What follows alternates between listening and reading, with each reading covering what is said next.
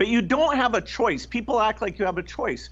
People don't feel like going to the stadium when they might get infected. It's not the government who's saying, okay, just ignore this disease. And, people are deeply affected by seeing these deaths, by knowing they could be part of the transmission chain. And, old people, their parents, their grandparents could be affected by this. And so you don't get to say, ignore what's going on here.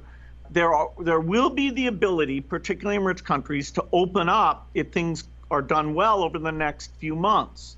But for the world at large, normalcy only returns when we've largely vaccinated the entire global population. And so